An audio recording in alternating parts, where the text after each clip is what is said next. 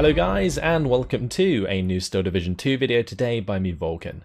Today I have for you the Battlegroup preview for the 3rd Armoured Division. Please remember everything you are about to see is still in beta and therefore subject to change.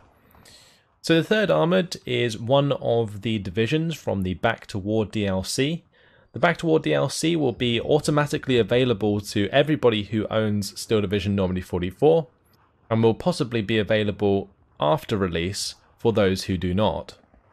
The 3rd Armoured is a very strong division at the moment, and currently I have it set up for a Vanguard deployment type with a lot of aggression in Phase A. So starting in the Recon tab, you can see that I have 2 cards of the M8 Greyhounds. They're going to be coming in at Phase A with no veterancy, giving me 12 to work with in the early game. The M8s are really nice at the moment. They're very fast, and they have a lot of firepower in both their machine guns and their main gun. Now this main gun is going to be reduced to 70mm of penetration to match the M6 gun of the Stuarts, so bear that in mind. But I think they'll still be strong regardless, because they can take out light and medium armor whilst also pinning down infantry quite effectively. So they're going to wreak havoc in the back line at the start of the game if you can break them through, which you should be able to do with their speed. The other card that I've got is the Recon, the 2-man Recon squads. These are good because they stay hidden and provide you with information in specific areas. And I'm going to be bringing them in with the M3 Scout, which is also a Recon vehicle. Better than the M20. It has the same gun, but the M3 Scout has extra armor and it's also better stealth. So it doesn't get spotted as easily as the M20, which is probably a good thing to have when you're trying to do recon stuff. So next up we have the Jeep. This is the first of the extra cards that you can choose from. This does have a 50 cal with 1000 meter range, so it does outrange infantry MGs and therefore can be used as a fire support vehicle quite well.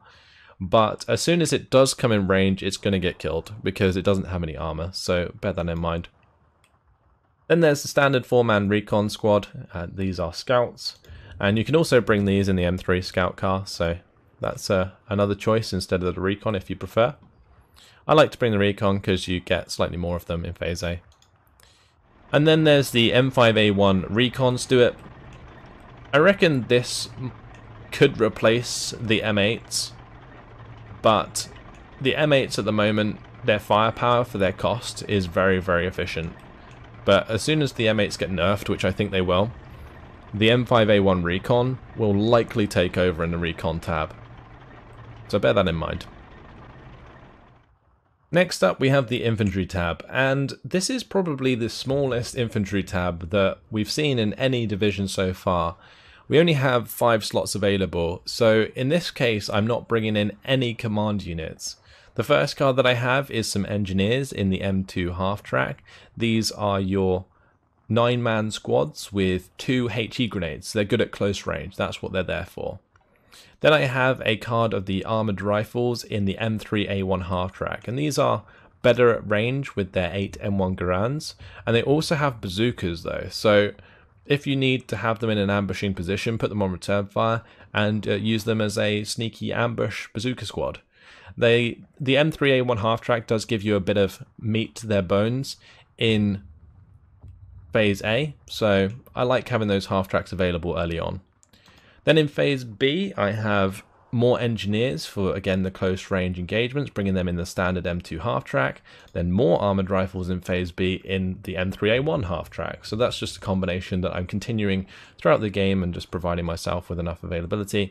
And then in Phase C, I have the armoured rifles in the M2 half-track, and none of my infantry has any vet, with the intention of just allowing it to last me throughout the entire game, because you do seriously lack slots to put infantry into. Now the other choices in the infantry tab are mostly the command units, so we've got armoured leader here, which are probably the best choice because they have smoke grenades. Then there's the armoured leader with the SMGs. These have short range AT grenades, and then there's the engineers, the engineer leader that is, with the HE grenades. So yeah, I think the armoured leader with the smokes is the best. if you're going to take command in the infantry tab. There's also a card of the armored LMG rifles, but what I don't like about these is their lack of availability. And I kind of find that like machine guns are made up for by your armor in this division, and so you're better off just investing into closer range infantry. So that is, in this case, the armored rifles and the engineers, as opposed to the armored LMG rifles, which don't have a bazooka. So yeah, if these guys had a bazooka as well, then I think I'd take them, but since they don't, I have avoided them. The tank tab is really the bulk of the 3rd Armoured Division, and you can see that I have definitely tuned my tanks to come in a lot in the early game. But let's have a look exactly what I got here. So first of all, I have the Command M4A1. We have 2 of these in Phase A at the 1-star veterancy, and this is your standard M4 with the 90mm of penetration on the M3 gun and 3 machine guns, including 150 cal. They're really good fire support vehicles in the early game Shermans, and I don't think that's ever going to change. Then we have the M4A1 without command. It's just your standard variant. Again, same sort of deal with the guns and the machine guns. Then we have the M4A176s. Now you get 2 cards of these in the tank tab, and I'm bringing both of mine in Phase A. The reason being is because I'm using Vanguard, I don't want to bump into things like Panthers and Tigers in the early game from divisions like the 5th Panzer and not be able to break through them. So I'm bringing in these both cards because they have the 130mm of penetration on their main gun as compared to the M3 gun, which has 90mm of penetration. So these have some seriously good firepower at close range against things like Panthers and Tigers, and that's why they're there. Bringing in 2 cards, 1-star veterancy, so that I can make them 3-star veterans in Phase A. That's the whole idea. Then I've got a card of the Jumbos in Phase A. These are exceptionally strong at the moment, with then 190mm of frontal armor. They have the same guns as the standard M4s, but with that extra armor, super strong, and there's not much that can kill these in the early game, or even in the late game for that matter. You're going to have to rely on something like a Pak 43 to get through these, or the Panther Gs. A Panther G with like an APCR shell would have to be used. Then moving into Phase B, I have the M4A375. These guys are extra armoured compared to the M4A1. That's pretty much the only difference. They do have a bit faster speed as well, so there is that. Then I have a card of the M4A176 commands in Phase B. Since you only get 1 in Phase A, I opted to bring these in Phase B to kind of supplement the fact that I bring both of my M4A176 cards in Phase A. Then I have a card of Jumbos in Phase B to continue rolling forwards with that really heavy armor. And then a card of M4A375s in Phase C, so that I have some tanks left if things haven't already ended by Phase C. Other choices in the tank tab include the M5A1 Stuart. I think just because there's so many decent other choices, it just doesn't really have a space in the division at the moment. You can get the Stuart commands. These could be a choice instead of the Command M4A1, honestly, if you didn't necessarily want to spend so much on your Command M4A1s. You can save like 10 points. Then there is just like loads more cards of M4A1s, but of course I have chosen the M4A176s, the Jumbos and all that good stuff. So there's your lot, and honestly the tank tab is where it's at. Very important if you're going to be doing a Vanguard battle group that you have at least 1 card of these M4A176s in Phase A. Carrying on to the support tab. You can see that the first card that I have here is the Command M8s. Now since the infantry tab is so small, and you're kind of forced away from infantry command, you have to supplement elsewhere, and that's where these Command M8s in the support tab really come in handy. So I'm going to be bringing in these in Phase A and they're going to be accompanying my infantry. That's the whole idea of having these. Then I have a card of supply in Phase A, the GMC supply vehicles. Then I have a commander unit in Phase A, and that's the only commander I actually have in this battle group, because the idea is to win in Phase A, or at least Phase A and Phase B, so I don't expect to bring in a second commander or have this commander killed by then, hopefully. That's the idea. Then I have a card of the M2 half-track supplies. I've got 6 of these coming in at Phase B. I think it's important to rely more on the armoured supply by having more of them in the late game, because you can only get one card of the M2 half-track supply, which does have armour, as opposed to the GMC supplies which don't. That's why I'm bringing the M2 half-track supplies in Phase B.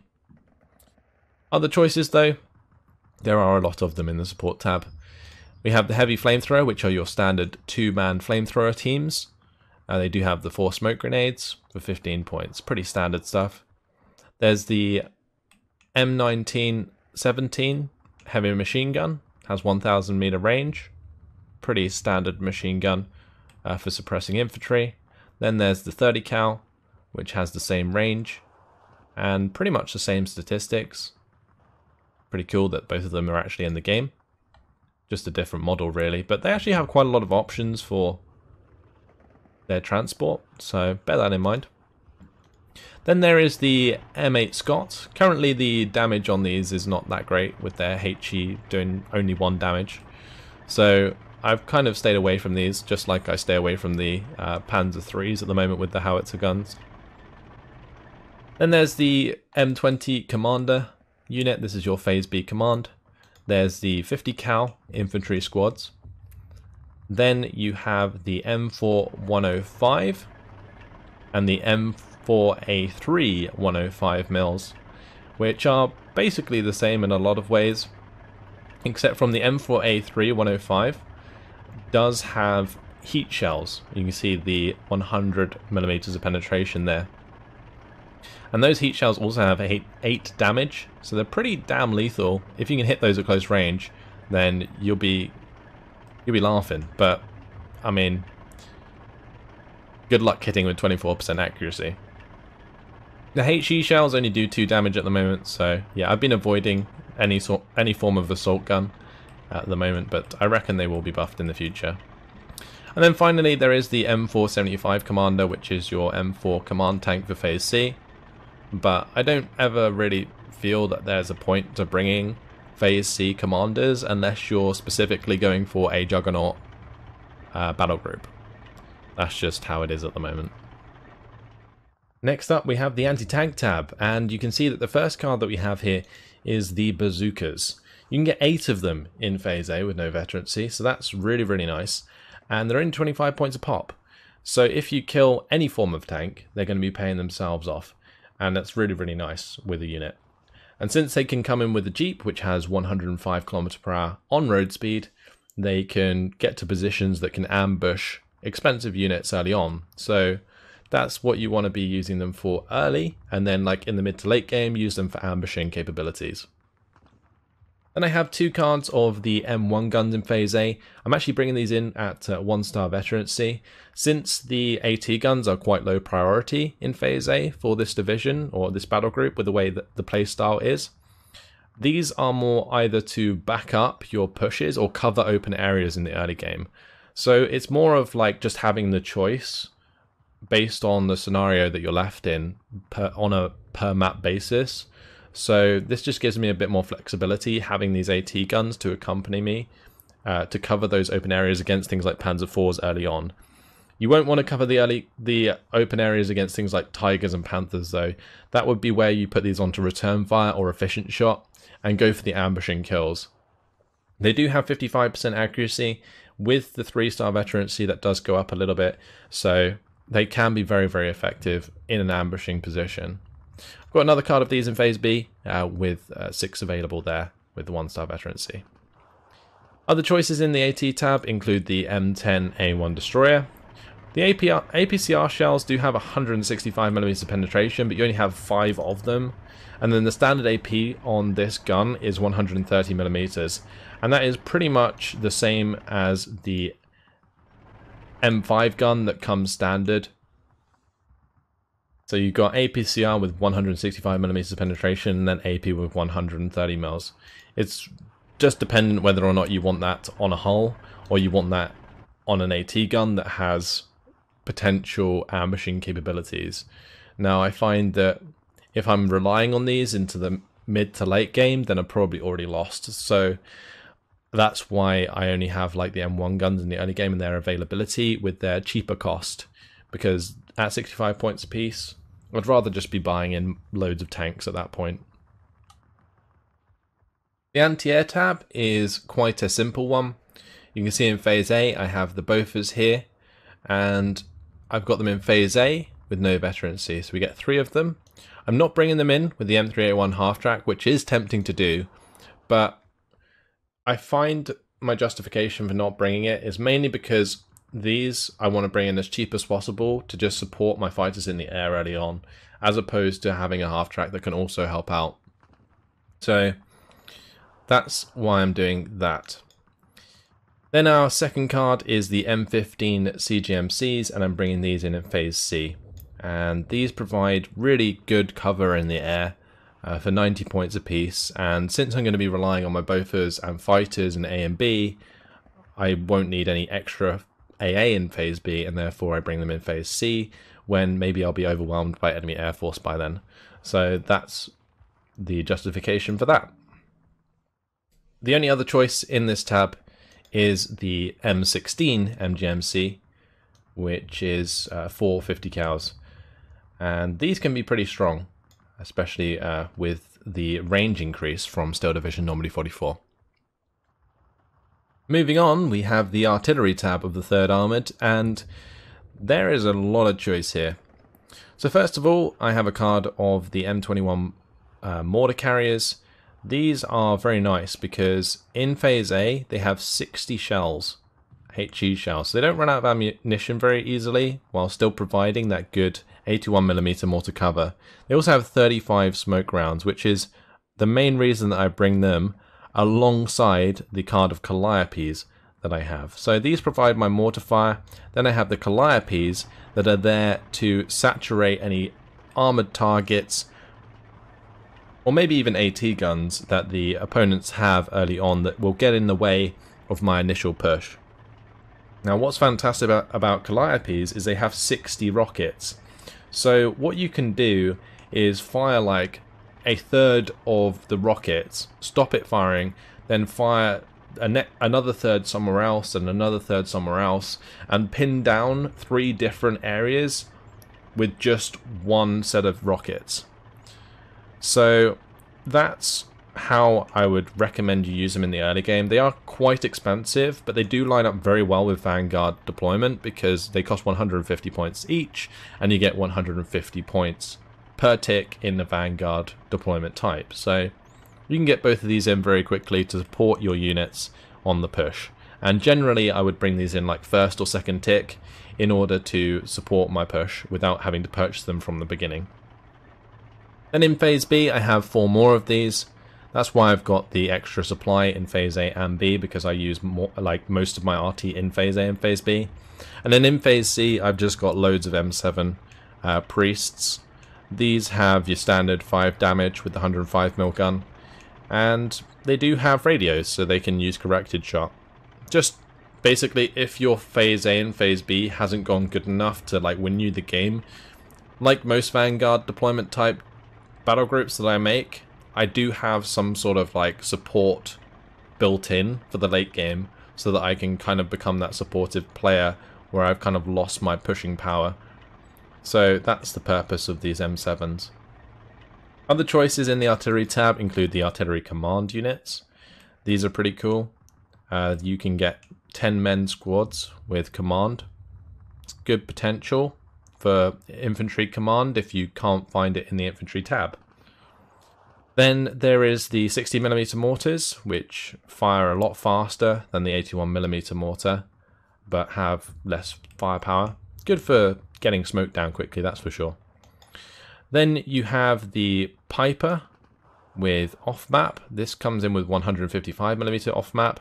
Could be good for helping pin down an area early on. It does actually have reasonable suppression for the off-map that it is, but it's going to get shot down quite easily since it is a very slow aircraft. Then there's the M3A1OP with 105mm off-map. This off-map is very lackluster for what it costs, so bear that in mind.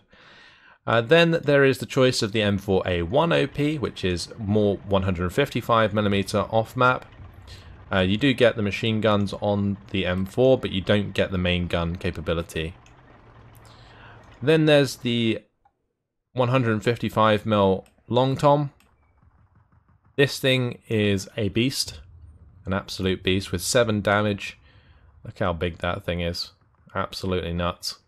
So great sort of mid to late game artillery power if you want it.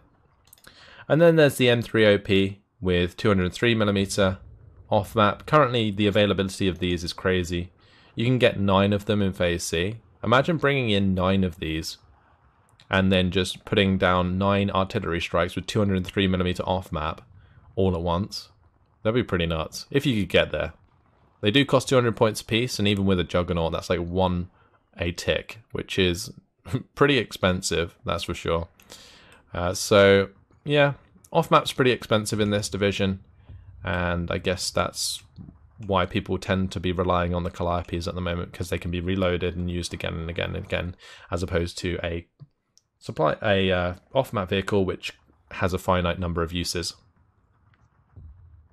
Finally, we have the air tab, and there's a lot of choices here, that's for sure, but I don't think this division should be one that focuses on having a lot of planes in its battle group, unless you specifically tune a battle group towards that. Because there's so much stuff on the ground, like the M8 Greyhounds and the Shermans and the Calliopes, that can help you get the job done without needing planes. So for the most part, I've used my air tab to just provide air cover to stop myself being hit by enemy airstrikes. And on top of that, I have brought in the P-47s, which do provide decent ground support. But let's go through the units one by one. So first of all, I've got a card of the Piper L4 recon aircraft. These cost 10 points each, and they provide you with that extra level of recon in the early game that allows you to spot what you're up against and give you time basically to react to it. So this will allow you to spot something like a Panther or a Tiger, which then you can change your playstyle in order to prepare for, or maybe make an ambush for, so that you can break it down and continue your push in the early game. Having this recon information I think is very important for this specific battle group. Then I have a card of the P-47D Thunderbolts. These have 8 50 cals, and at the moment they are incredibly strong at strafing. I reckon they'll continue to be strong even if they get nerfed, but currently their damage is really good, and they're just all round great aircraft. They do struggle a little bit in dogfights, especially against things like ME-109s, because the turning circle's a bit larger, but as a strafing aircraft and zoom and boom, they're really good, and they got the 680 km/h speed. Following that up in Phase A, I do have the P-51D Mustangs. These are the ones that you would use for your air-to-air specifically, as opposed to strafing runs that the P-47Ds are more attuned to. They still have 650 cals, so you can strafe with them. Infantry will get pinned down quite quickly, and so will AT guns.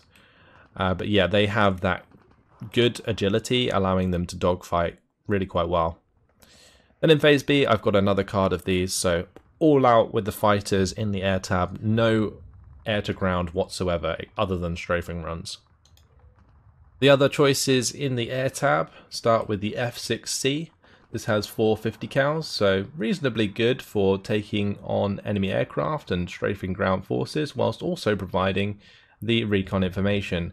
The biggest thing you got to watch out for is that they lack the ammunition in comparison, but due to high lethality in the air, it's not as much of a problem as it was in Steel Division Normandy 44. Then there is the B-26B bombers with 20 45 kilogram bombs. just a mediocre carpet bomber for the mid-game really, since you can't get very many of them in Phase A. Then there's the B-26B with 450 kilogram bombs.